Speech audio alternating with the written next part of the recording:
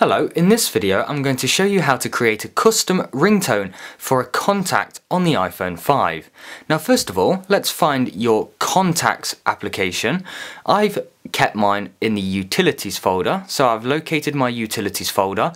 Let's tap contacts and I'm going to set a custom ringtone for David McCulloch. So let's tap David McCulloch's name, that brings up his contact information. Then let's tap edit.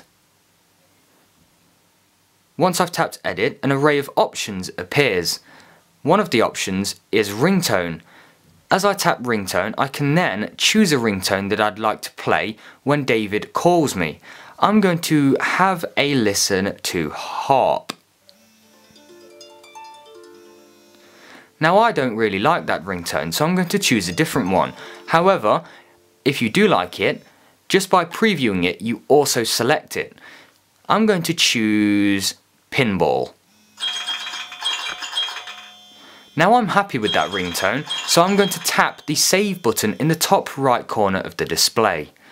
I've tapped save and now a custom ringtone has been created for when David calls. That's how to create a custom ringtone on the iPhone 5.